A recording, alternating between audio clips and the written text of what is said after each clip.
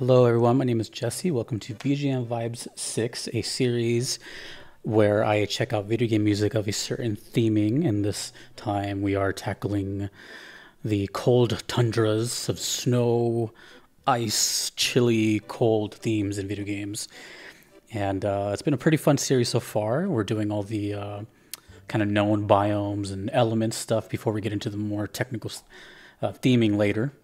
I just want to get right into it. For those that are new, the way it works is I usually do like video game reactions, video game music reactions.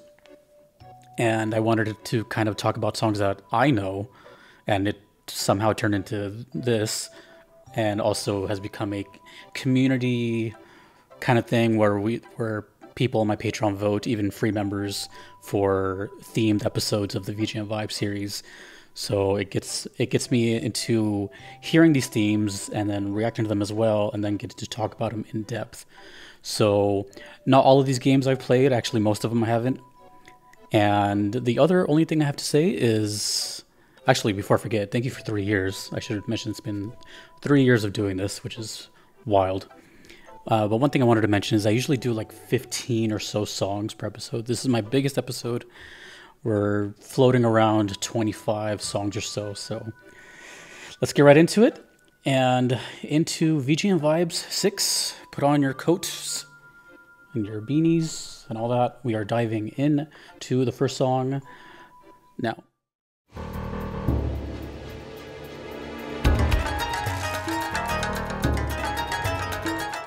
We are starting this episode with a game called Ninja Shadow of Darkness from the PlayStation 1.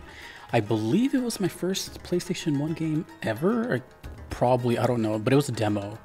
I don't think I owned it. And if I did, I don't remember. But it definitely was on the demo, and I definitely recall that. And I remember it stuck out to me because at the time, I remember that it was like the same developers and publishers as Tomb Raider. It was like, I think, Core Design and Eidos. It's basically this like isometric ninja game, which is very difficult, by the way. And, you know, you go through all these kind of, it's like an action platformer, some puzzles, and, you know, just have a boss at the end of each level, and that's pretty much it.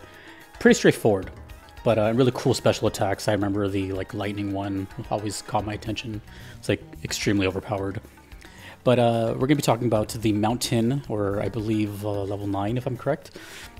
And this was like a whole mountainside where there's a boss at the end, and then after that I think there's like a second snowy part, and I believe that one's called the Icy Wilderness, which also has its own song. So silent protagonist, doesn't talk, just this ninja with cool weapons. And I learned a thing when I was doing some studying for this song. I learned a thing that I've never even known that I've been doing this whole time. And that is, there's these family of instruments called the chordophones. I play a chordophone, apparently, and that is any instrument that has like a vibrating pulled string. So in my case, I play the guitar. And I was just trying to find out like which instruments were being used here, because it has this, you know, very Japanese style. A lot of it sounds like a gucheng or a koto. And I stumbled upon chordophones and just went into like a big deep dive. But yeah, very cool song.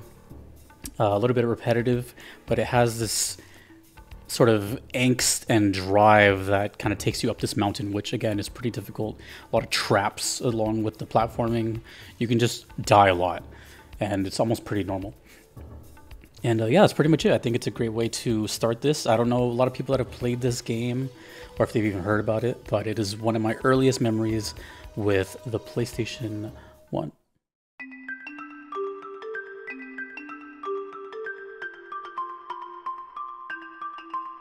The next game I'm going to be speaking of is Stardew Valley, and the song is called Winter, in parentheses, Ancient, so I'm not really entirely sure if there's other versions of wintry songs, although I've been told that there might be. This is a game that I have not played, so I don't know much about. I can just piece together some comments I've seen. I did react to it before this video, and I saw a little bit of the comments and kind of got a grasp of the gameplay and everything. But my only experience with Stardew Valley was maybe like 3 years ago. There was a streamer I used to watch all the time, and she used to stream late, like right about the time I went to bed. And even though I never like really paid attention to like the gameplay, I knew that's all she did. and it was just like this cozy thing. Like that stream always put me to sleep, and it was a mixture of like everybody being cool, and then I remember like the game having this kind of just cozy feeling to it. I don't know how to explain it, but from what I've seen in the community, it's like a very productive game. You can spend a lot of time and hours just farming, doing this, doing that, and it has quite a large community as well. And the thing that stuck out to me as I was doing some studying for this game is that it's essentially one person, and I think that's pretty intense. You know, Concerned Ape, I don't know much about them, but the whole creating the game, making music for the game, I can only imagine the stress that entails. So to see like all that hard work pay off and to have cherished fans of your product, that has to be one of the best feelings ever, because I cannot imagine doing all that and, you know, having the opposite effect.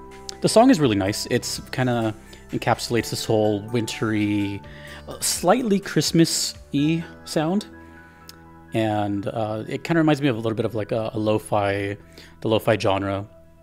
And the thing that stuck out to me was the use of a sitar-like instrument, which is, I think, the first time I've ever heard anything like that in a snow-related theme. Usually you would hear a sitar in something like, I don't know, desert, something hot.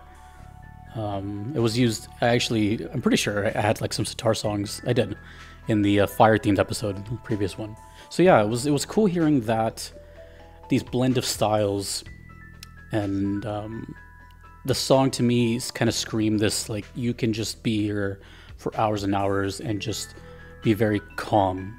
So even though I haven't played it, Stardew Valley to me sounds like the ultimate kind of therapeutic experience, and is a game that, in the nicest way possible, I have to stay away from, because I know a game like that is something that I would sink way too many hours into.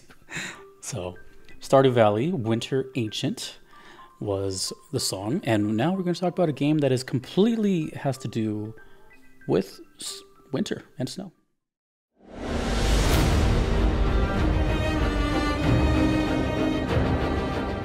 The next game I'm going to be talking about is a game called Frostpunk, which to my knowledge is a bit of a city builder type game, but the whole premise is you're trying to survive the bitter cold, and you have to stay warm, you got to keep up with your supplies.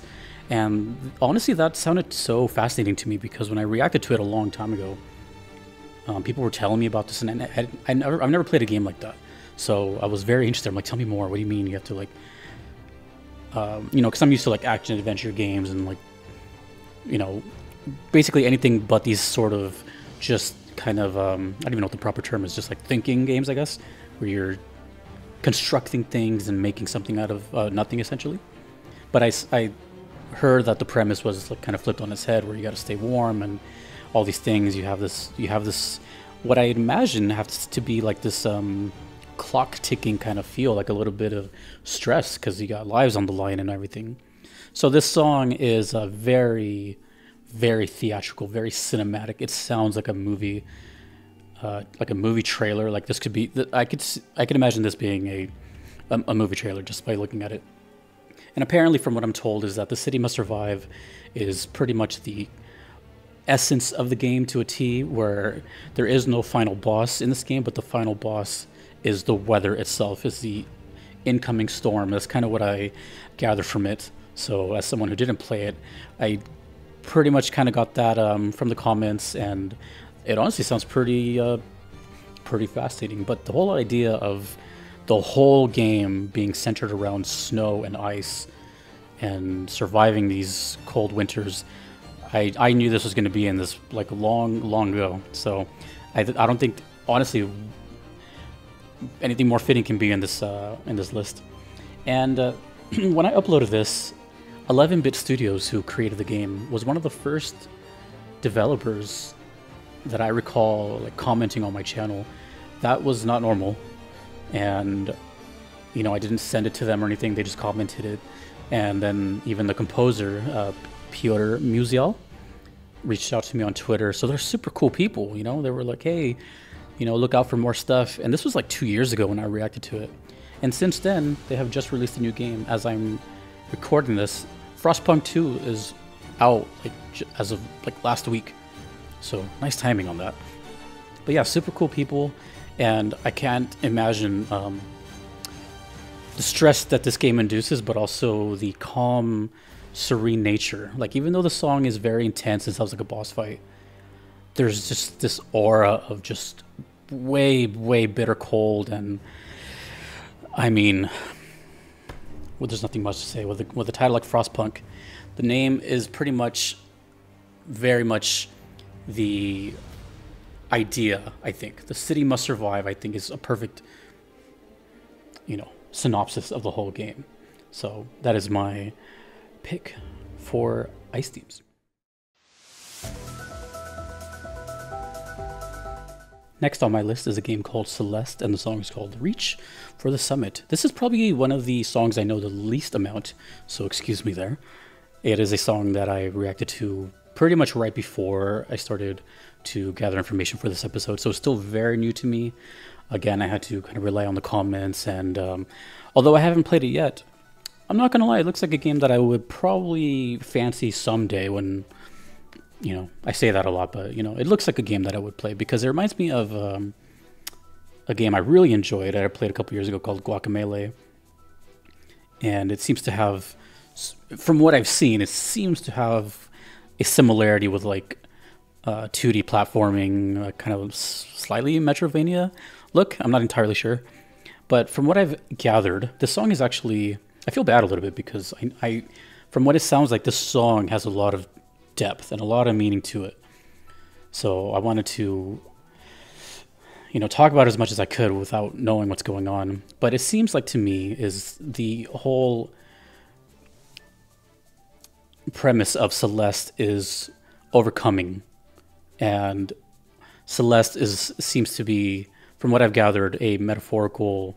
It's the name of the mountain, but also metaphorically, like, you know, overcoming, and as the song says, reach for the summit. So I know it's like towards the end, and it's a huge long section. Like the song was like 11 minutes or something, if I recall, and it's just about this girl who's, I guess, finding out about herself, and pretty much, like, I guess that's all I can say without getting into like kind of spoilery stuff. But basically what I wanted to focus on, since what I do know is the music. The music is completely filled with everything that I can think of as far as a cold theme. There's crystal-like keyboards. There's like the ambient aura of like the chords, and then the constant change. And this is one thing I really liked about the length of the song, was the dynamics of it. Similar to what I'd imagine a real snowstorm to be, is constant changing. You know, it's coming down hard, it's very lightly, you know, things like that. I've never experienced snow in person, but I can imagine the feeling of that. But also, one thing I wanted to mention that was I thought was pretty interesting is, in my reaction, I felt like this song. By the way, I did not have footage when I was reacting to it. I just saw the artwork, not even this artwork, but like the album artwork. And my reaction to that is, to that song, was that it felt like it was pushing you. It felt very motivational, and, you know, like you're almost there, which is so funny because I had no idea. And that was one of those times where, you know, my guesses seem to have landed on the mark. It doesn't always happen. And the comments were kind of resounding like, hey, you weren't too far. It is definitely like, you know, pushing you towards the end, that home stretch feeling. And I think having that sort of emotional push in a list like this, along with the snow part, is something very special. And, you know, that's one thing that I did want to emphasize when I was starting to do the Vibe series, is kind of grab a whole lot of perspectives. So if you notice, there's a lot of years, there's a lot of consoles, there's different emotions within the themes. Sometimes there's themes that just have the name of like snow or fire or something. So I wanted to get all, like, the whole thing. It's not just simply like snow level or something like that, you know. if it relates to the character or their abilities or something. But from what it seems like to me in this game is that Celeste is all about overcoming that, both metaphorically and literally, like the coldness of Earth, I guess. And it's really funny because this is a very similar game that we're going to talk about later with roughly the same idea. But that is Celeste, Reach for the Summit. I wish I knew more about it, but still a very great song. And one of Lena Raine's, in my opinion, one of their best. But we're going to move on to a game where the focus is not one person, but about 8 of them.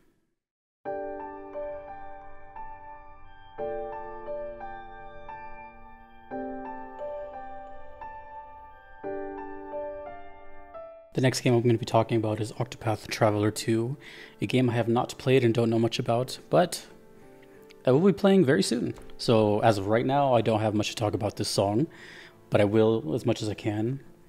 But in just a very few amount of months, I will be playing both of these games. So I'm excited. And it's because of songs like this. Songs like this got me curious about it. If those who don't know, whenever I do decide to play games, which is somewhat rare, it is because of the soundtrack inspires me to, it catches my attention enough, and then I start to look into other things, and if it all seems to fit the bill, then I go for it. And not only that, is a lot of times I've reacted to Octopath Traveler music. There's footage that I've seen with it, and the footage every time captivates me. It looks like a pop-up book to me, so it reminds me of like my childhood. And yeah, so I can't wait to play it. But from the little I do know about these games, it seems like to me the premise is a JRPG with a focus on 8 different characters in the title. And that's another thing I'm excited for, to have so many, paths to take. But anyways, this song is the Winterlands, Day and Night. There was a little bit of a pattern I noticed in this episode with day and night cycles. We'll get into those. And basically this is going to be one of those ambient songs on the list where musically it's very beautiful, but not a whole lot going on. It's just a couple of piano chords, but the violin to me is what's really kind of carrying the whole thing. The piano's doing a very simple just da da da da da, which, by the way, the nighttime version is the exact same, but it goes up an octave, so same exact notes, just higher on the keyboard, or the piano I should say. And then the nighttime version, which is right here, by the way, I have it all set up. This one focuses on vocals, which I predicted. And very nice vocals at that. So basically, it's very ambient. To me, this song sounds like kind of the equivalent if I were to imagine a snow globe. I know they don't make noise, but I think some do, actually, now that I think about it. Maybe. I know some have lights in them. But when I shake a snow globe, which I've never owned, by the way, I've always wanted one, I feel like I would hear a song like this, like similar to how you open a card and it has those like built-in songs. I feel like if they were to ever make a snow globe with music, this would be perfect for that. It just has that very loopable ambient sound. And the thing that stuck out to me the most was, again, the violin. It almost sounds a bit concerning, a little scary. It's very intense compared to the piano and everything else. The violin is very beautiful, but there's this just little tiny section that you'll hear once, not even too long into the song, maybe less than a minute, and it just has this almost foreboding effect, and that makes me very curious as to like what's going on here. What was that choice? And that's pretty much all I have to say about the song. It's very much a snow-filled area, as from what I've noticed. There's a frozen lake that you ride like a boat on, canoe. And last thing I'll say about it is Yasunori Nishiki is a composer that I never even heard about until this channel, and I've been thoroughly impressed with everything. I sense such detail in like everything he does, whether it's ambient or very character specific, or so far my favorite is his boss music stuff. Man. So yeah, that is Octopath Traveler 2, a game I'll be playing later because I'll be playing Octopath Traveler 1. So yeah, Very great song. That is the Winterlands, Day and Night.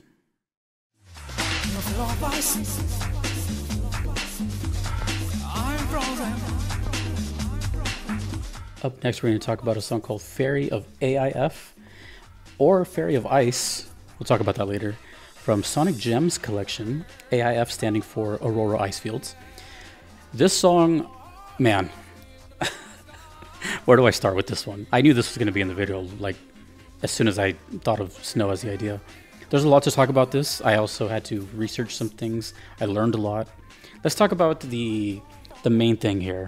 Let's talk about one slight smaller thing. Sonic has been featured in the Vibe series so often. He's kind of like the reigning champ right now, but for good reason. I mean, he goes everywhere, every locale. But this song was, I think, the first time in my life where I heard a Sonic song that sounded so different. And it's still to this day, one of my favorite reactions on this channel. It's one of my favorite videos. I don't often remember my videos because I do so many, but I'll never forget Fairy of AIF ever because of all these circumstances. For one, the song was amazing. I heard it twice. The fact that it's like a song that's buried within some sub menus and you have to like kind of go out of your way to find it. The fact that it's a remix that I had to like look up, which I'll talk about more in a second. The fact that it's Takanobu Mitsuyoshi, which is like the Game Over Yeah, the Sega legend, who also did Daytona USA, who's also found my channel and commented on my channel.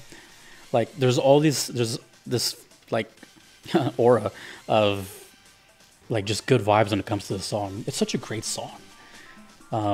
And another funny thing that I thought was very interesting is that a lot of people seem to like this song, but no one seems to know what Takanobu's saying. Like the lyrics, I've yet to see an official lyric sheet. People just have like speculations, so I don't know. And then the other thing I was going to say was, I've always known it as Fairy of AIF, but the official like Sega upload with Takanobu's like album art, it says Fairy of Ice. So I don't know. Anyways, so this song is actually a remix version with vocals of a song called Aurora Icefield from Sonic the Fighters, which is a game I've never even heard in my life, which is apparently a Sonic fighting game. Like, what hasn't he done?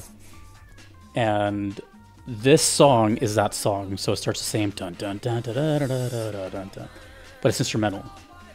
But for some reason in the Sonic Gems collection, which to my knowledge seems to be like just a collection of Sonic games, kind of reminiscent of like those old like demos, like, you know, just have like a menu and you cycle through games, and it's just in there. But it's in there in like the gallery and like I think it's called a museum, and then there's like a music player, and then there's Fairy of AIF. It's so bizarre. There's a good channel for that from the channel JPin88.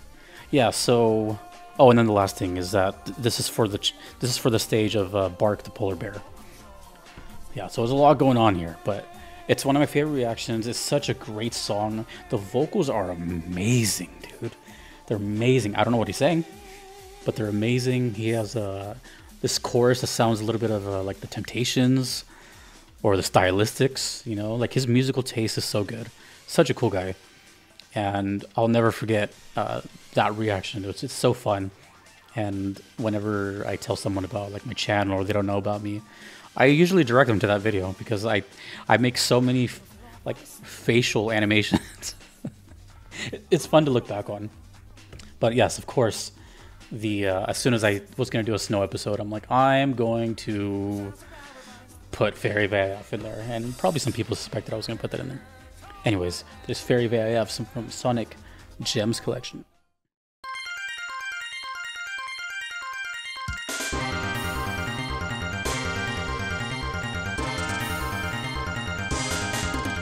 Mega Man X Chill Penguin Stage. I'm going to keep this one short and brief because I never played this game, but I'll just tell you what I know and what I've experienced. This song is super cool. No pun intended.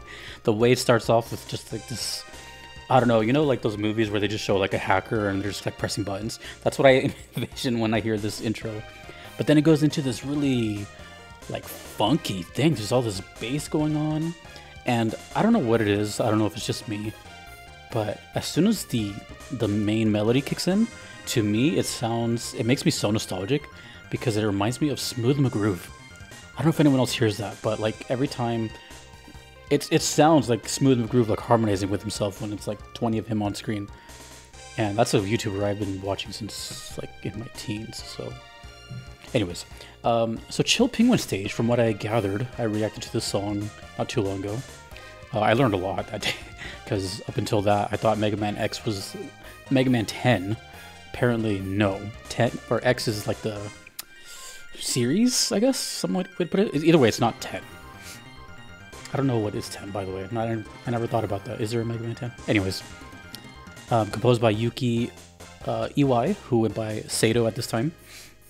This one is, I saw the level, I saw the footage of it. I always look at footage for VGM vibes. And it looked pretty cool. Like, you know, you start off on this like ice field and immediately go into this kind of factory thing. And honestly, it reminded me a lot of like a Sonic stage, like a Sonic layout. It looked very reminiscent, which is funny because we just talked about Sonic. But the thing that I noticed and learned is that I was under the impression that Central Highway was like the opening of the game. But apparently in this game, you can kind of choose your first level, which I can't think of many games that do that. So, and from what I hear and seen, that this is usually what people favor because it's easy. You have a very simple boss, Chill Penguin, and apparently you get the the dash boots, which is a very important ability. And by the way, this game looks incredibly fun. I really want to play it one day because it just looks like such a good time. And every bit of music I've heard from Mega Man X has been sublime. But that's all I have to say about it. And actually, I just lied because I just remembered there's a very cool use of stereo panning here. This whole song is just bouncing from left to right speaker, and it just makes the whole thing feel so alive, and it just adds to the whole coldness of it. But alas, those are my thoughts. But I'm gonna move on to maybe someone who knows a little bit more about Capcom.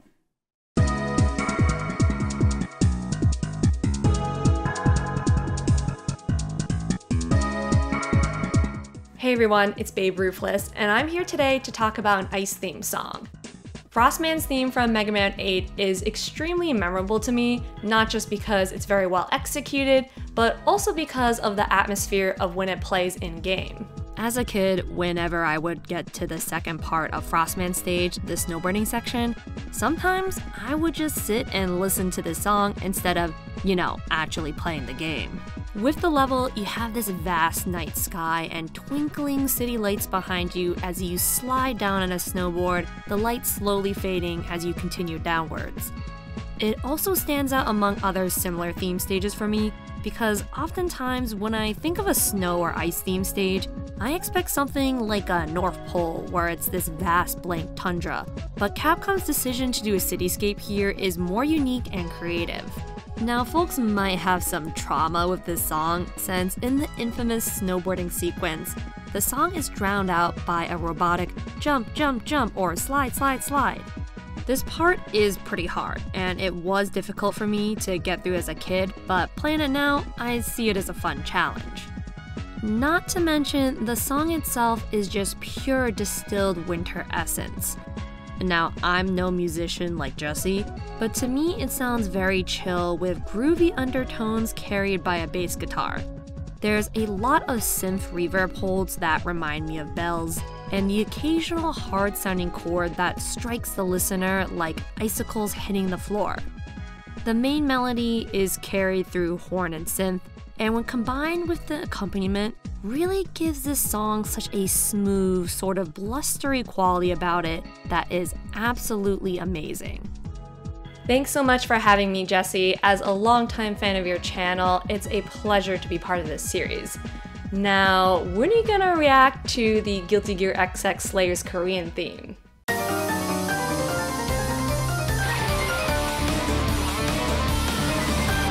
And what better way to follow up a Baberuthless section than with fighting game music? This is Under Night in Birth. Let me see if I get this right. It's EXE Late CLR, otherwise known as Unicler. The Under Night names are pretty intense, but I'm glad to finally feature Under Night here. It is a fighting game, and in a similar vein of like Melty Blood and all that. It is composed by Raito, who has their own YouTube channel. This is the theme of Londrekia. This is Icefield White Knight. This was a reaction I did a little while ago, and man, it stuck out like crazy. So I don't know anything about Londrekia. I never played I never played Under Night, and it's a really gorgeous 2D game, but the art style is really good, very reminiscent of Blaze Blue and games like that. But from what I've gathered, you know, we've talked about stages and stuff like that, but now we're talking about like an ice character. This character is completely all ice attacks.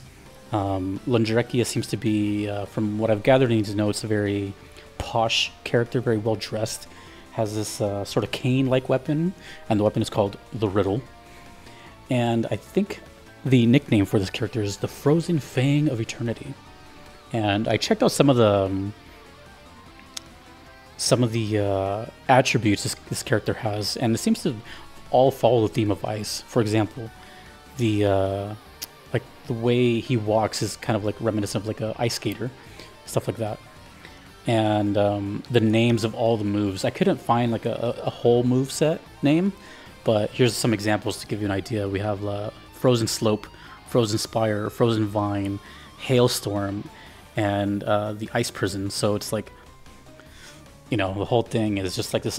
Just think of like a character who's like just very elegant, can beat you up and take you across the screen, all while like freezing you constantly. Pretty cool premise, and that is Londrekia. But the song itself is just this like onslaught of piano and electric guitar. And by the way, no bias, for those that don't know, I play guitar, but no bias, the electric guitar in this song is superb. It sounds so good, and honestly, like the way it sounds with the piano just enhances it that much further. It has a little bit of like a classical song vibe too, and it is extremely memorable and catchy. And I think it's just one of those earworms that as soon as you hear it once, you're probably gonna know it forever. And that's really cool. You know, I came from like a fighting game background, so to still talk about fighting game music, which I very much love, I still think it's an extremely underrated genre when it comes to music. It's really cool to have this here and to talk about Under Night. And even though I never played it, and I've only heard like 4 or 5 songs from this whole series, I've loved all of them. And my favorite being Londrekia. So, the ice character and the Frozen Fang of Eternity.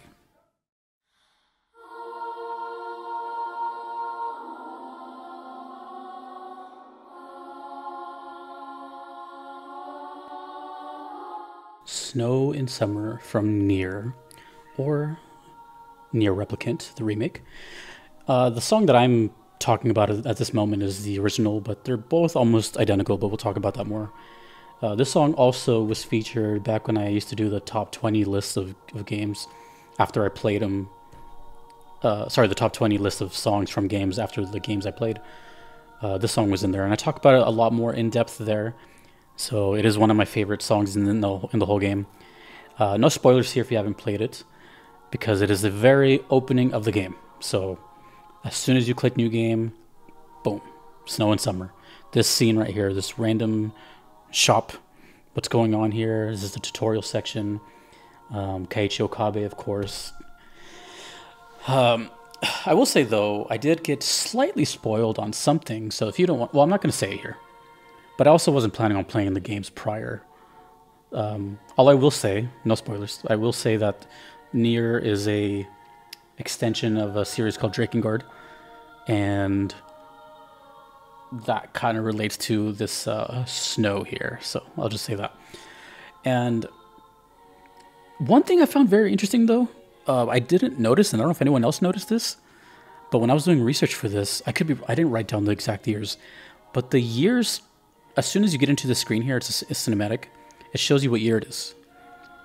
And I could be wrong about this, I didn't write it down, but I think in the original Nier, it says summer 2049, and in the Replicant, the remade version, it says summer 2053? Either way, the year was changed. I never noticed that, and I don't know an explanation for that, but anyways, we know Yoko Taro's strange and likes to change things up, so... yeah, this is where you meet the protagonist and someone else. This is basically the tutorial section of the game. As soon as you watch a couple cutscenes, you'll be thrown into combat and then your first boss. And the song is just kind of carrying you through that. If that song, or say the song, feels really cold. With the visuals going on, I think it's just the embodiment of cold, but I think it's more cold, not only just feeling and weather, but like the expression, like the emotion of cold. This game is cold, and if you know, it's very dark and gloomy, and yeah. But as some of you know, this game got remade to Nier Replicant, the version 1. Blah blah blah, and the original Nier game was the dad and daughter, and then got remade to the brother and sister. But the soundtracks were they were remade too, but they were essentially the same, just obviously higher definition, better quality instruments, blah blah blah. And there's always going to be a debate which one sounds better. For the most part, the Replicant soundtrack is pretty faithful, but they add little things here and there. In the Replicant version of this song, it's basically the same up until the tutorial section where you're fighting. They added a really cool violin section that I think really adds to the song, and that's not present in the first original song. But either way, Snow and Summer is a great first introduction to the Nier series. If you think about it, it is the first song you hear when you start your Nier journey. Although I started with Automata and went backwards to Replicant. Just the idea of like hearing this as your first introduction to Nier would be so cool. So Snow and Summer is a beautiful song, and definitely in my personal top 20 of this whole soundtrack. It is iconic, and of course it was going to be here.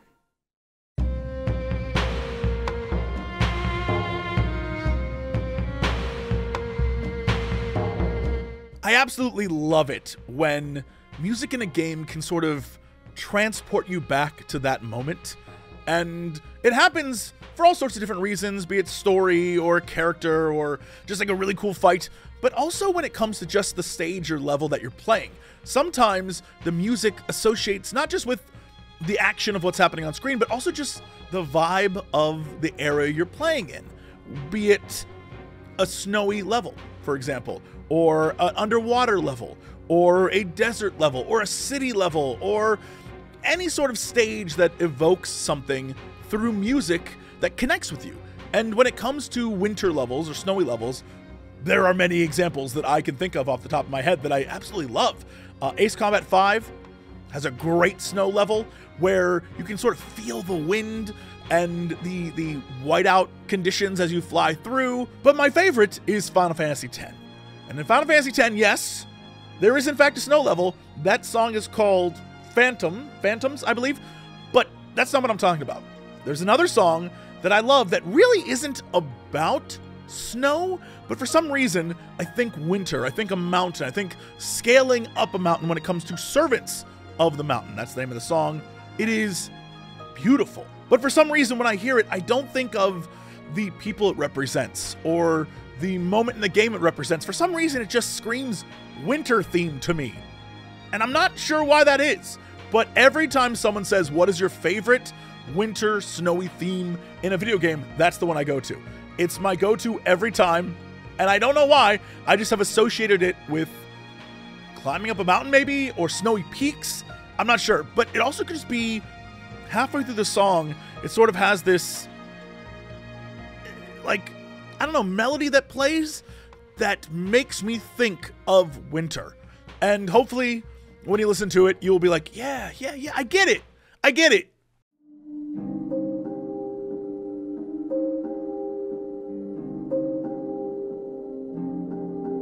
Up next, we're going to talk about The Elder Scrolls V, Skyrim, Secunda. This is, I'm going to get out of the way very quickly. This is one of those times where I feel like I could really join you guys. I feel like I could be amongst you that have all these nostalgic memories with this game, because I know this game was massive. And although the VGM Vibe series is mostly songs I know, or songs I've already reacted to, as you've seen, I've had people that have joined me that does that do have like some context and can help out. But this is one of those times where even though I can research it and look up footage, this song felt very FOMO, fear of missing out. And man, it's just, this song is so beautiful. I don't know much about it. I just know that it's this just serene feeling of comfort. And I've seen some people call it as like their equivalent to being home and all that. I've just seen footage and I'm like captivated by that. I love Aurora Borealis. There's one right there. I've seen footage in the daytime, and the whole thing is from what I understand is because I haven't played this game, is that it's very nature. Secunda is very much like a snow-filled landscape, very nature, trees, snow, rivers, and it's just this overworld of how do I put it? Well, I should have mentioned, by the way, that if you're new here, that a lot of these songs were voted for. So there's some of my picks, but about half of these songs are user submitted and then voted for to be in this episode relating to the topic. And Skyrim Secunda was definitely up there as far as one of the higher votes. And I think I know why. You know, even though the song is very atmospheric and ambient, there's just this beauty to it that I can't explain. And it's so weird because, like, though I have no intentions on playing it because it's just not something I would play, and especially nowadays, I think I don't know if it's still as popular. Either way, like, I missed my opportunity, right? I missed the whole craze of it all. The song just really makes me want to explore the whole soundtrack. I've heard 2 songs from Skyrim, Dragonborn and this one. And both times I've been a little left aloof, to put it lightly. So I don't have much to say about Secunda, but I can feel the energy through the screen when people talk about it. So many memories, so much nostalgia, and I think that's beautiful.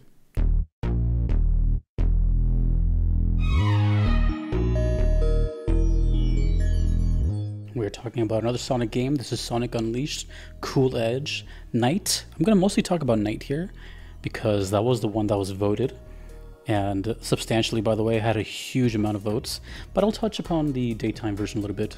I took it upon myself to listen to the daytime version. It was not requested, but I put them together because I wanted to get that contrast, and I'm glad I did, because this game taught me another day and night cycle thing, and I was thoroughly impressed by just how different the songs were.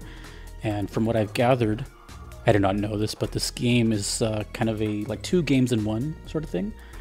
And I'm not sure about the rest of the stages, but at least for this one, which seems to take place in Holoska, the daytime version, which is very much a kind of like that early 2000s Sonic sound, very rock, very fast, a lot of drum and bass. The song matches the aesthetic. It's very quick, you know, it's typical Sonic moving very quickly to the level. The camera changes from like behind the back to the side. Of course, it's like a snow place. And when it switches to the nighttime, which by the way, it's a different composer. The daytime is Tomoyo Otani, and the nighttime is Fumi Kumatani, who I've never heard of until this episode. So she did fantastic on the night version. So the nighttime, apparently the game switches into I guess like a kind of like a Dr. Jekyll and Mr. Hyde kind of thing, where Sonic turns into a werehog, which right here. And then it becomes from what I've seen, it looks like a kind of like an action RPG almost, but still has the traces of like Sonic, like he can move kind of fast and still ring collecting, but the whole vibe changes now. You know, now it's no longer about strictly moving fast, it's about just beating stuff up, and the whole song just really reflects that. This song had so many votes and had so many people talking about it. Cool Edge Night to me was one of those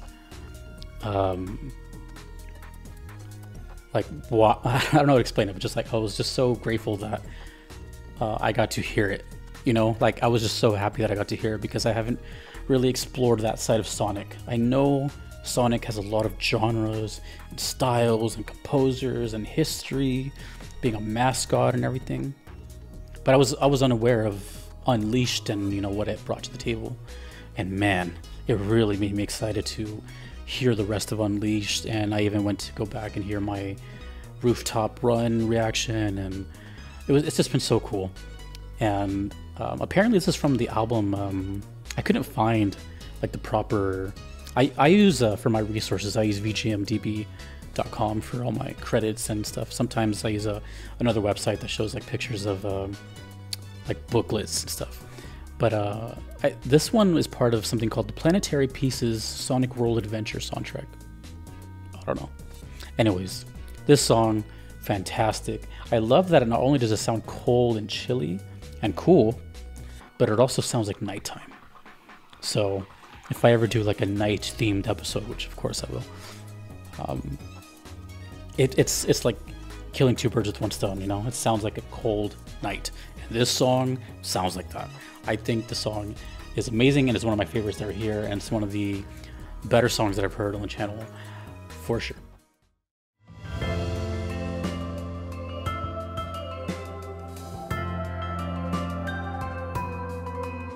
We get a little 2-for-1 special here because both of these were voted on, and I decided to bundle them up together, and I'm glad I did because they actually happen to be very closely related to each other. This is Kirby and the Forgotten Land, and we have Northeast Frost Street and Battle of Blizzard Bridge. And before I even say anything, I just want to say that I've loved everything I've heard from Kirby so far. It's been one of those games that I really wanted to dive into when I started the reaction series, because it's just, you know, it's Kirby. Everyone's heard of Kirby. I've always seen Kirby, so I was always curious on the music. And every single time I've heard a song from Kirby, it's like 10 out of 10. Like they take it so seriously, and it's unbelievable. So I saw footage of this one, and from what I've gathered, and again, please correct me if I'm wrong in any of these. I don't claim to know. I gather my comments in for my reactions or watch some footage, and from what it looks like, this is a world. So it's called Winterhorn's World 4, and this would be 4-1 Northeast Frost Street. And I believe Battle of Blizzard Bridge is, I believe, the penultimate stage of 4-4. So there's 5 total. I thought Battle of Blizzard Bridge was a final boss or like a boss team, but not really. So Northeast Frost Street, to me, what I gathered, it seems to be like either a video game version of London or something equivalent. The whole place is just filled with snow, a lot of platforming. This game looks really fun, by the way. It looks like something I would love. It looks like a game I played called A Hat in Time, where it's like a collectathon and do these like tiny little tasks everywhere and find puzzles everywhere. It just looks like a game I would play. I'm just gonna be honest. And I saw like all these abilities that he was doing. That like he was like when he sucked up certain enemies, he would like ice skate around and have like a freeze breath, all this kind of stuff. Apologies, I had to find the image of Battle of Blizzard Bridge. But one thing I really just love about this, by the way, I know it may seem kind of silly, but like, I don't know what the term here, like the cinematography, but like the angle of this shot as the first thing you see is amazing. I love that. It reminds me of kind of like when Cloud is looking up at Midgar, and or Shinra, I should say.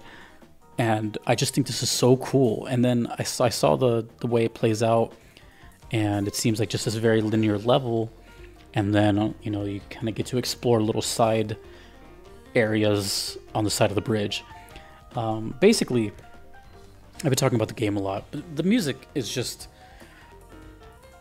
dude, it's perfect for this whole like cold theme, right? Everything just sounds like little crystallized pianos, and this just wintry sort of chord progressions, and then we have these really just subtle guitars that are there, and then we have these kind of Rhodes piano, which one of my favorite instruments.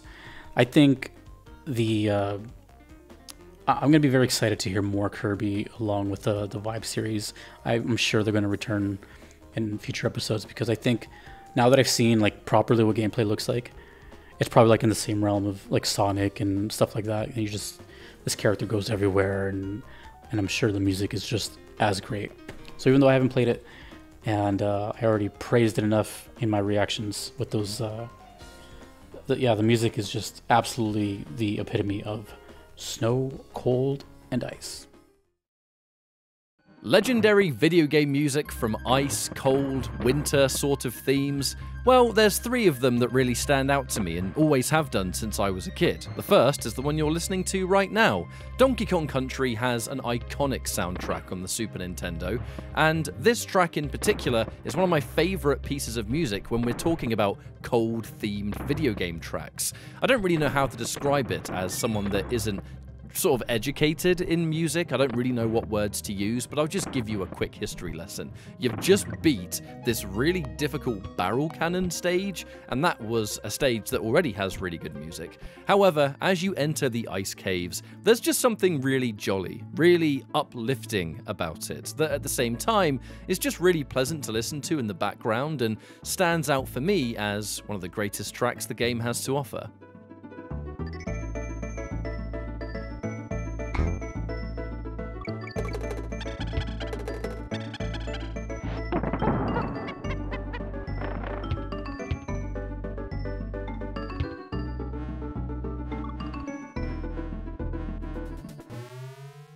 The second game is Blaster Master for the NES. Now, this is one of the few games I actually owned for the NES, and something that even when I was a kid, I could not finish. It was far too difficult. However, the game had a variety of different areas, or stages, or levels, whatever you want to call it, and every single one of them had fantastic music.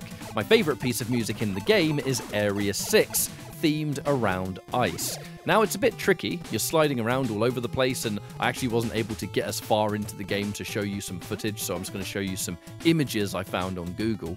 But this stage is ridiculously fun to play, and it has a really cool boss. The thing that stands out the most is going to be the music, and always will be, because it's my favourite track in the entire game. There's something about the flow of this, and just it summarises perfect NES music to me, that I'll just let the game take it away.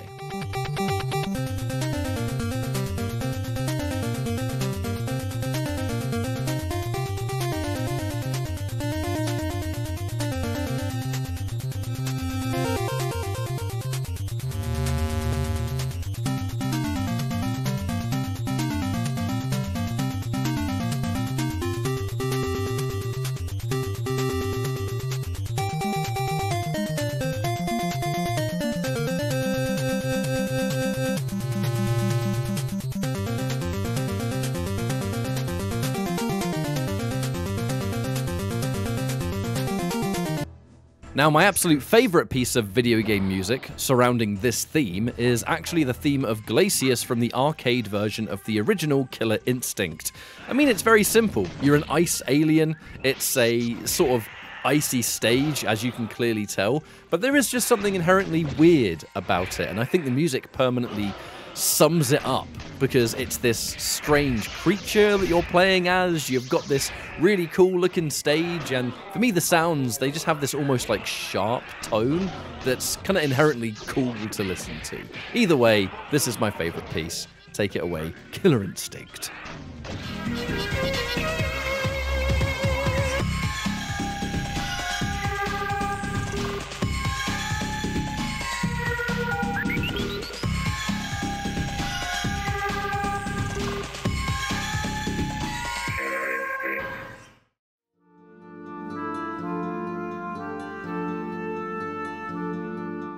Valak Mountain from Xenoblade Chronicles 1, or Definitive Edition, however you want to put it. I played the Definitive Edition not too long ago, and I loved every moment of it. It was my first like Nintendo game in like almost 30 years, and I had a Switch gifted to me by the community of Xenoblade Chronicles. They really wanted me to play it. I loved all the music so far, so it made total sense for me to try it out. And Valak Mountain is one of those places. I don't want to like spoil it, but it's like the snow area of the game. You're on the Bionis, which I'm not going to spoil.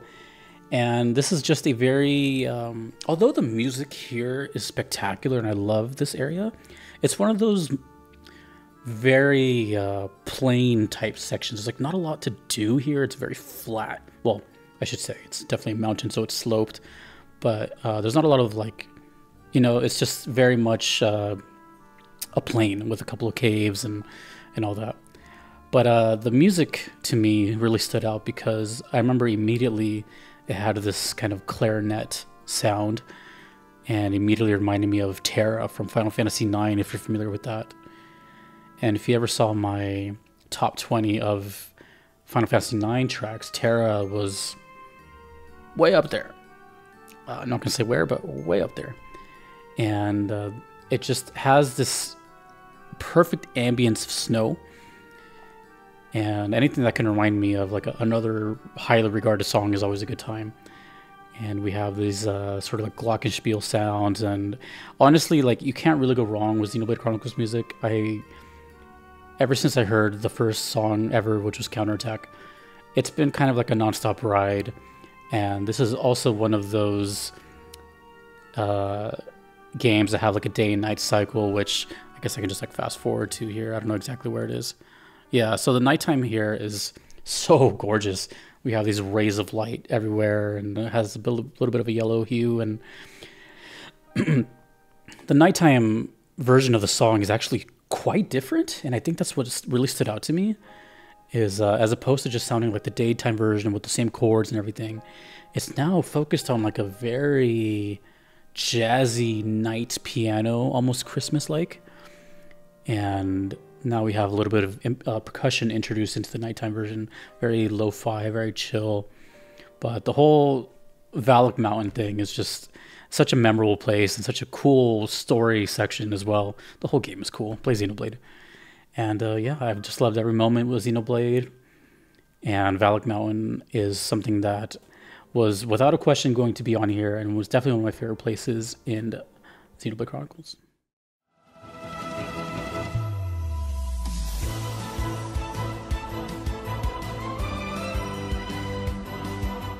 And just like that, of course, we have to talk about Xenoblade Chronicles 2, the other snow area for this game, that is the Kingdom of Tantal.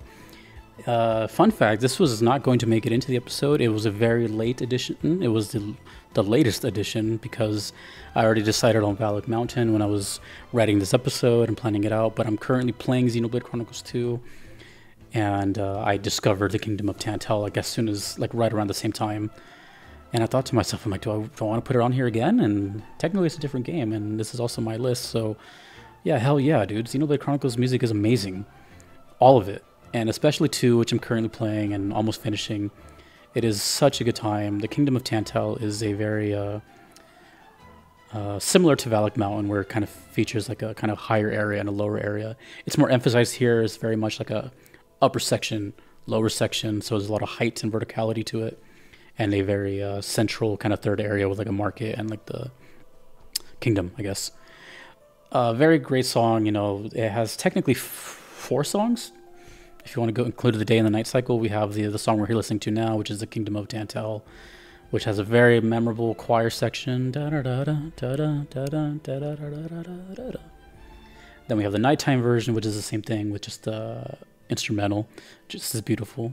But it also has another song where it features, which is not here in this video, but if you know about it, you know about it. It features the, it's in Theosaur, the Kingdom section, where it's a song called Shadow of the Lowlands, and that is a very Yasunori Matsuda sound. There's me switching to nighttime, even though I don't think it looks like night. Yeah, because there was like a winter storm or something. But yeah, the Kingdom of Tantal has been one of my favorite sections of the game. It's gorgeous. It's there's a little more stuff to do than Valak Mountain, but this is just one of those times where I feel very grateful because I discovered Xenoblade Chronicles on this channel, and the first song I heard was Counterattack, which is from this game, and just been on this journey of hearing the music, and then like the community bought me a Switch. You know, it was like, it's such a big deal, and they've all been so cool, and like, I don't know, it's just, even as I look at this now, like I don't want the game to end because I know it's coming. But I've enjoyed every part of this game, and the music is, I feel like I could talk about the music forever, and I wish I can include it in more of these episodes. But Xenoblade Chronicles 2, the Kingdom of Tantal, of course it was going to be here, even though I wasn't planning on it because I hadn't reached that point of the game yet, but here we are. Go play Xenoblade Chronicles.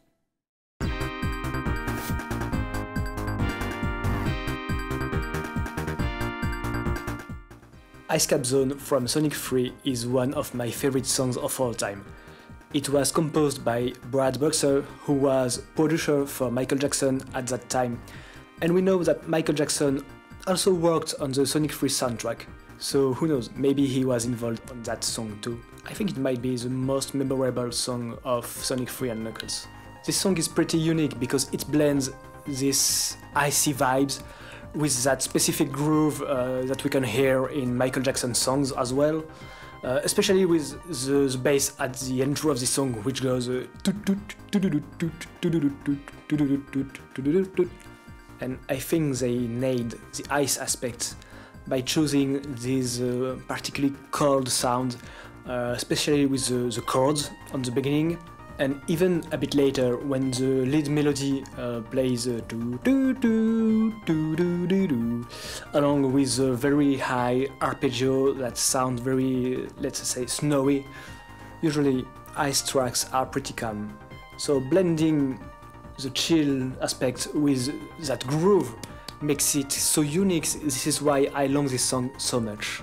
We have everything for making a good song here. We have a groovy bass, a simple melody that stays in your mind, and a simple structure, which was important for Sonic 3 because levels back then were pretty short. You could finish a level in 1 or 2 minutes, so this is why they couldn't make songs that were too long, so the length is perfect.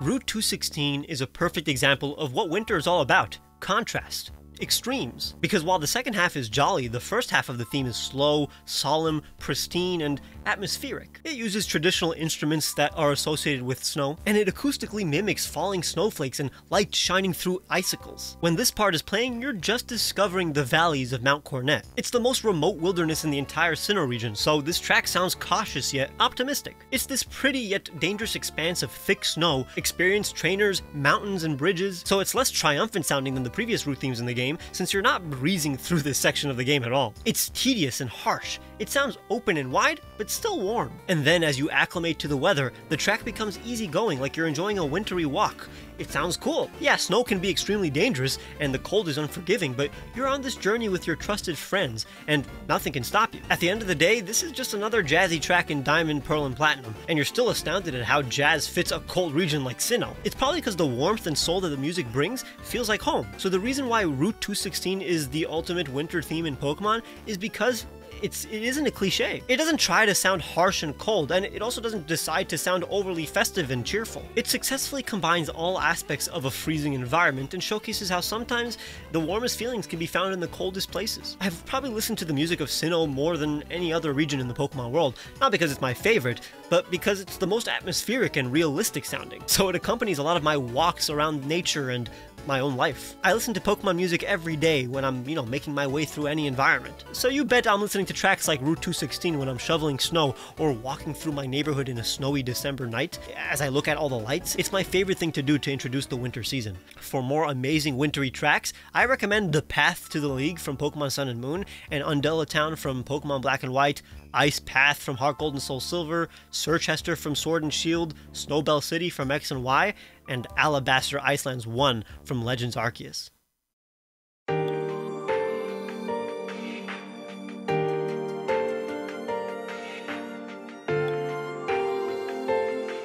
Up next we have a song called Snowflakes from Persona 4, although I'm pretty sure it's from Persona 4 Golden, which to my knowledge is like an enhanced version of the base Persona 4.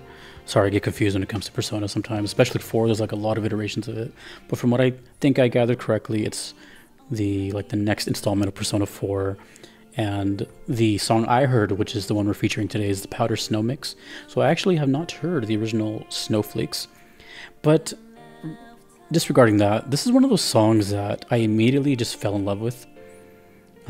Persona in general, just like many other songs here, I've discovered the series on this channel and reacting to its music. And I believe I started with 5. Yes, I started with 5. And man, I've heard so many cool things from 3, 1, 2, all of them. But 4 is I think 4 I've heard the least. I could be wrong. No, I think that's still 2. Anyways, this song is definitely shot up there as far as one of my top 10 favorite Persona songs. It just has this feeling that I mentioned previously with Skyrim, where I very much envy people that got to experience this, because I don't know exactly what's going on, but from what I've gathered, it's like the kind of the end of the game. It's a very conclusion. I'm not exactly sure how Persona works to this day, but it just takes place in like January, so it's like winter, and I think that's kind of, I don't know about all the Personas, but I guess hinting in this game where like the end of the game is. So yeah, this is one of those times where I definitely feel like I wish I could experience this feeling, because it sounds so beautiful, and that's it. You know, it's just a really beautiful song, and the vocals from this one are Shihoko Hirata, which I think I've heard her before, but it's hard to keep track. And the arrangement that I've heard is Atsuki Kirajo. That name I've definitely heard before, but it of course is Shoji Meguro as the original composition. One thing that stood out to me in the song, besides everything really, is during the reaction of it and hearing it for the first time, I definitely felt very emotional on it. And I don't remember exactly quite what I guessed, but I do remember saying that the song felt very bittersweet. And that was another time I got kind of lucky on the guess, because people were kind of agreeing with that. Like, actually, bittersweet is like a great way to describe the song, because it's like beautiful. What is that coming to an end? And, you know, I just described in the Xenoblade, you know, how that feels, where it's like I don't want it to end. So I totally know that feeling. And from the sounds of it, this is very late game. But the vocal melody, her beautiful voice, the blues guitar, this is definitely one of those songs that I will say that if you experience this in game, and in like if you streamed it or whatever, if you didn't stream it, I would consider you to be very lucky, because this is one of those times where I really feel like, man, that looks like such a emotional section, and with a song like that, I don't know if I would be able to like contain it. So Persona 4 Snowflakes, of course, I was gonna put this in here. Powder Snow Mix. I look forward to someday hearing the original. I still have not. But yeah. Happy New Year's.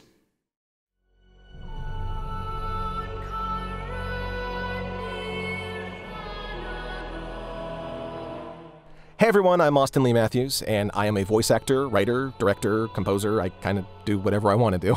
But you've probably heard me as Roche in Final Fantasy VII Remake and Rebirth, Ash in Trails of Cold Steel, Arthur in Mystery Skulls Animated, or by some miracle, you've heard my radio play Megaton Girl over on my YouTube channel. Either way, you are here, I am here, Jesse is somewhere here, I think, and we're going to talk cold. Bitter, bitter, bitter cold. And the song that I am submitting for the approval of the Midnight Society is Arthas, My Son, from World of Warcraft, a game that I have never played. But I think that most of us at some point have at least watched the Wrath of the Lich King cinematic, which I say because over on the Blizzard channel alone, it has over 25 million views, which means it probably has at least double that, considering all the times that it's been reposted. Anyway, the song that plays during this cinematic is chilling in more ways than just temperature. It eases us into the domain of the Lich King through this mist of unease, with a shrill bed of strings scraping into your ears as a powerful, mournful male choir slowly just builds this atmosphere of oppression, with this low brass section growing with it, until it becomes this wall of sound. Almost a blizzard of sound, if you will, which is a double pun. And then it gives way for this ambient, echoing respite with a soft soprano choir now fading into that shrill string bed, feeling almost like you've stepped into a glacial cave to escape the cold wind. And then, as you're in this space of just ambience, you hear a child soloist softly crying out, An Karenir Thanagor, long live the king, Morok Angalor, may he reign forever. A dirge mourning not just the loss of Arthas' father, but also of Arthas' humanity, which has long been cast aside for power. It is a moment of peace through loss, and that peace cannot and will not last forever. But whenever I hear this moment, I could feel myself getting choked up. And I'm glad that this section was later expanded in another piece called Invincible, which is another song that I wholly recommend. But this piece continues, and the child's voice fades. and gives way for that male choir to return, and the powerful voices in tandem now sing for the rise of Arthas's reign. The hearts of his people have been stirred, and his undead army begins to rise from the snow, and we build again until a powerful war chant, wah, wah, wah, begins to pound in your ears, and the ice cracks and gives way for an extremely literal vocal section. Erigo eo draco modo, raise this dragon now. As indeed a bone dragon quite literally emerges from the glacier beneath Arthas's feet. This whole section gives me the same Norse vibes that I get from Skyrim, an army of frostborn warriors all roaring in unison, clamoring for one lone hero to save all of them, except where in Skyrim, it is a triumphant call calling up you, the player. This is a rage-filled cry of oppressors, all raising up the voice of their Dark Lord, calling for him to darken the sky. Kaligo Kalum. The only thing that gives way for any final respite of this force of will is that same shrill violin bed that we started with, this dissonant, cold violin bed giving way for a soundscape of eternal winter winds to end this piece of music. And good God, I love it. I threw all of this together really fast. It's been a really busy month for me. I apologize for no webcam. I don't have one of those at the moment. But I hope that you all enjoy this piece as much as I do, Jesse, and all of you. I used to listen to this song with my grandmother, so this song is extremely important to me. And I hope that maybe by showing off this piece to some more folks, that'll be a nice way to honor her memory. So thank you all, and thank you, Jesse, for letting me be a part of this. And peace out, Collective Home Slice.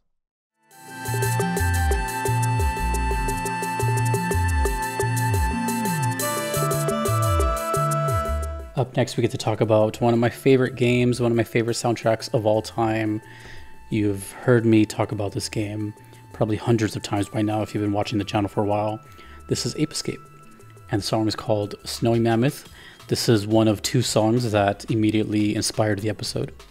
So if you've never watched one of these, VGM Vibes, basically they're not ranked in like favoritism. It's more of a, it's a bit random, but then when it gets to around like the last 5 or so, those are the ones that like really inspired the episode and kind of like what I knew was going to be like the most talked about kind of thing. So yeah, Ape Escape is a game that it's actually, I mentioned it before, but Ape Escape is one of those that inspired the whole series because I wanted a reason to talk about songs that I know, and then it turned into like songs that have like certain themes because this game goes through so many themes. Ape Escape is a game that I really enjoyed from the PlayStation 1, where you are Spike and you are capturing apes that have escaped. Sounds so simple, but yet there's so much innovation in this game. So many things were ahead of its time. The requirement of the DualShock analog controller, all those gadgets you see over there. So instead of pressing the buttons to do attacks, you're selecting the stuff and then you use your analogs to move it.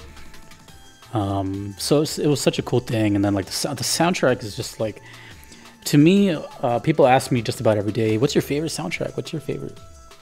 This is pretty much in the top, I would say top 3. So just to give you an idea of how much I love this soundtrack. It's so characteristic. It is wonderful. It matches every location. It's so well done. The original soundtrack is good. And then when it was redone in 2011 to the Originape soundtrack from the same composer, Soichi Terada, to clean up the sounds, that's amazing too. Like, this whole soundtrack, I cannot not talk enough about. It's so amazing. So let's talk about what's actually happening here. Snowy Mammoth is the name of the stage, and as you can see, that's why. This is similar to, I guess, like your Kirby's and stuff. There's like worlds, and then within those worlds, there's other stages.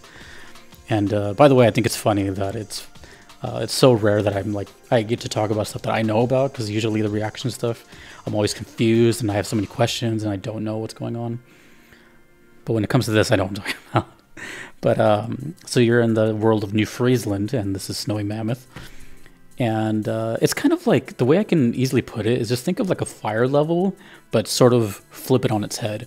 So instead of like fire hazards and lava hazards, you have like ice hazards. So if you jump off the stage and go into the cold, you lose some health and you get shot right back up. And everything is so so much ice and cold infused. You got snow falling down. You got igloos everywhere.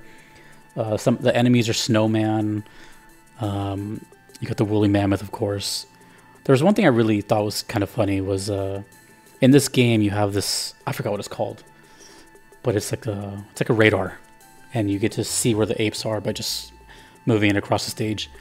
And they went above and beyond, and instead of just telling you where they're at, you can press a little button and it shows you like a little like a bio of them. It shows you a picture of them, their name, their stats, and then like a little description of them. And one of the characters in this game is just simply called Iced. So they really went all out with the whole, like, with every theme, with every stage. But the song itself is, you know, I'm gonna be honest here, I struggle with this, with what I'm about to say here, but when it comes to my favorite song in this game, I don't have one. It's between two, and it's this one and another song called Sushi Temple, which maybe we'll feature someday. But that's how much I admire this song. This song is really, really damn good because of the whole emphasis on the cold, atmospheric synthesizers, the drum and bass, the bass itself. A lot of Ape Escape soundtrack has a huge emphasis on bass, but not just doing like low end stuff, but actually doing its own melodies. So it's amazing. And of course, if you go into a sneak mode and you start to crouch or prone position, the music obviously changes too. But regarding the song again, the main melody will most likely get stuck in your head. It is so catchy. Da, da, da, da, da, da. But my favorite thing about this song is how it changes from like this long intro, it's very, very cold, to the second part, which you think at this point, oh, the song has started now. The beat has kicked in. This is how it is. Dun, da, dun, da, dun, dun. But then no, out of nowhere, full on drum and bass. And it all happens like so quickly. It's over before you know it, and it's such a great song. But I'd even take this a step further to show my love for it because I went into a friend of mine's reaction channel, Zordon of Doom. I'll probably like link her channel there, and I got to request video game music to someone else to react to, and I requested for her to check out this song. So if you want to see that, go check it out. I wish I can react to Ape Escape music because I would lose my mind. But yeah, that's it. Ape Escape, Snowy Mammoth, definitely one of the biggest influences to this whole episode, and I love it, and I hear it all the time. I hear this song almost every day. That's totally true. But we must move on to the honorable mention before we get to the final song of this list.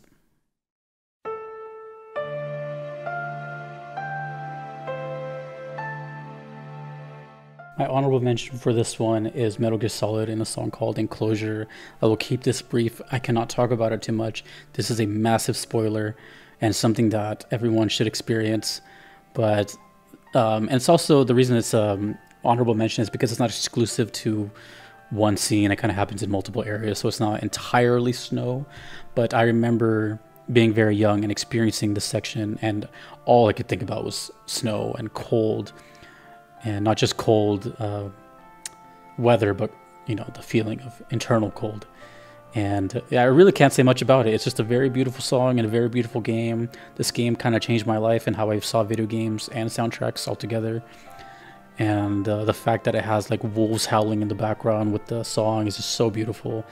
And I just wish everyone at some point to play Metal Gear Solid and realize how much of a game changer that game was at the time, because it felt like nothing ever, and I'll always just praise it. You know, there's a couple songs that I could have chosen for Metal Gear Solid, but overall I think Enclosure is a very specific one, and I love Metal Gear Solid, so anytime I get to talk about it, I will always get to talk about it. So please play Metal Gear Solid. We move on to the main inspiration for this whole episode and my kind of epitome of what like a snow, cold, and theme, cold, snow, ice, and all that entails. And that's coming up next.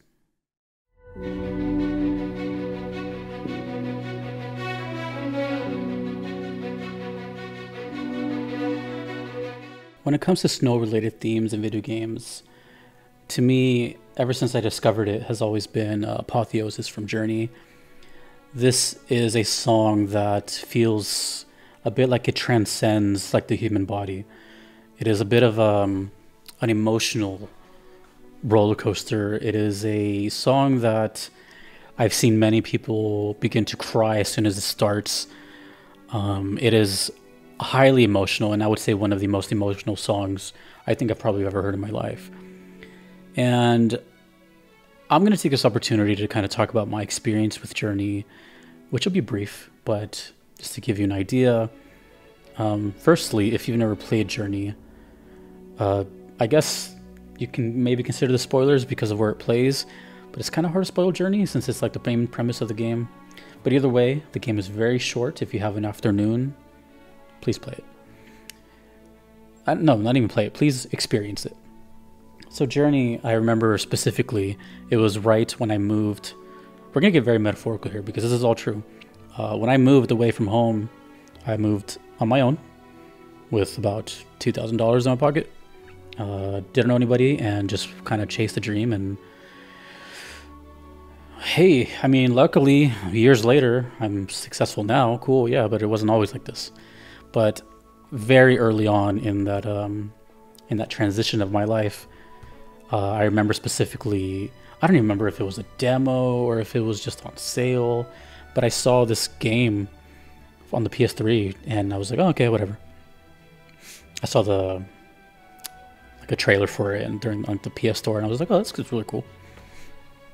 And then I just could not put it down. I just played it. I finished it that day. I never experienced anything like that before. Still to this day, it's such a unique game, such a unique experience. The silent protagonist, the meeting of like a stranger and becoming friends. The visuals of the game still hold up and will never not look amazing. I still remember to this day the specific scene in like kind of the desert where it turns into a side scroller for a second and you're surfing along the sunset. That image is burned into my memory and has been, well, not anymore, but it was my phone background for many, many years, just that scene right there. The way the sand looks and everything, and it's a great experience, and I just can't emphasize that enough. And I would like to take this time to actually shout out another YouTube channel who very much did a study on the song alone, and that is Game Score Fanfare on YouTube. They can do a much better job than I, and it deserves all the views. In fact, the composer Austin Wintory saw that video and commented on it. Which, by the way, Austin Wintory, huge amount of respect, was, like between the ages of like 24 to 28 while composing this masterpiece. Like that's unheard of, and it's had a successful career because of it. And I would just like to take this other side opportunity to thank Austin for the emails we exchanged recently. That meant a lot to me, and hopefully one day we can work together. Apotheosis is essentially what the game is all about. The game is about reaching this peak of the mountain, and it does it in such a beautiful fashion. The song has such a feeling of support. Earlier we talked about Celeste and reaching the summit, and I thought it was kind of funny because we're like, oh, I'm going to be talking about something kind of similar, where this is the pretty much ending of the game, and you're being pushed both metaphorically, musically, physically, magically through this section. And this whole section is so beautiful because most of this game has been sunsets and desert and sand and everything, and all of a sudden you've like reached this angelic heavenly section, and it's just snow everywhere, beautiful waterfalls falling down. It's a very highly emotional section of the game. I've seen a handful of playthroughs now, and almost every time they reach this section, when they go right through the sky and end up in the last section of the game, you can see their eyes like start to just ball up, and it's a beautiful thing to see, you know. Apotheosis is one of those songs where it's very much a standout. The whole soundtrack is dynamic. There's so much I can talk about this, but I just want to keep it brief. The whole soundtrack is dynamic. It changes along with what the player's doing, and it just sounds like one long song if you really think about it. The whole soundtrack sounds like one giant song connecting it all together. But when it reaches apotheosis, you are greeted with this beautiful cello, this amazing lead, and it's just so, to me, it's like the definition of like a climax of a song. And I don't know what else to say about it. You know, it's just one of those things where I feel that all I can do is either praise it and be amongst the people that have experienced it and they know what I'm talking about. And there's this kind of thing I've noticed with Journey is that you kind of want to just tell other people about it. You know, like if you played it, you kind of become a, you know, someone who spreads the message. And seeing people experience this game is such a magical thing. And it's always going to hold up. It still holds up now. And I know that that game company has made a couple of other things that are similar, like Flow, and I think Abzu as well. Austin Wintory, to me, is a very big inspiration. Super young, doing all these, still young, and having this amazing talent. Also was featured in another game I played, Hades. You know, it's just, he's an inspiration because I'm right around the same age, but there's nothing else I can say, really. So Apotheosis, to me, has always felt like, ever since I discovered it and went through it, it always felt like the quintessential snow area. And that's just like one layer of the whole thing, you know what I mean? But it also kind of ties in with the ending and all that, so I'm kind of trying to like walk on eggshells here so I don't spoil it for people, but it is just such a beautiful experience. And play Journey, you know. Play Journey. I think Apotheosis is one of the best video game songs ever created. I don't know if I mentioned that. I think I should have mentioned that. So not just ice, snow, cold. It's, and I should mention also that I did a reaction for it, which was a little odd because I've already played the game, but I hadn't like paid attention really at that point until I like re-reacted to it again, and I could just focus on the song as an adult. And that's when I like, it really clicked for me. And then I replayed it again and then again, and yeah, it has that effect. It's like the perfect length for a game, so you can replay it. Anyways, that is my pick for the snow themes. My own personal pick. Let me know what yours is. So before I get out of here, I want to mention a couple things. Firstly, thank you for 3 years. This is my 3-year anniversary of diving into video game music discussion and reactions, and now the Vibe series. I can't believe it's been this long. And just a side note for the people that might be confused onto some of the songs that weren't voted on or were submitted by some of the guests here, I have since reacted to those songs, and those will be coming shortly after this video. They've just been waiting. I haven't told anybody. I haven't told anyone about this episode. I've been keeping it secret for a while. So big thank you to everyone that participated, all the guests. I really admire them and their content. I'm so grateful that they all said yes, and please check them out and support them. And with that said, I guess that kind of potentially opens the door for future guests and episodes. Who knows? I don't know how I'm going to handle it. I can't guarantee anything. But it seems like a perfect kind of combination, you know, to hear your favorite creators talk about stuff that they like, kind of a little outside their bubble. And with that said, finally, the next episode will be the spooky season. So gather up those Halloween vibes and those, you know, skeleton stuff and all that. And I'll see you in VGM Vibe 7. Thank you so much for watching. And again, thank you to all the creators. Check them out. My name is Jesse in the auditorium. Thank you for VGM Vibe 6. And I will see you in the next one. Take it easy.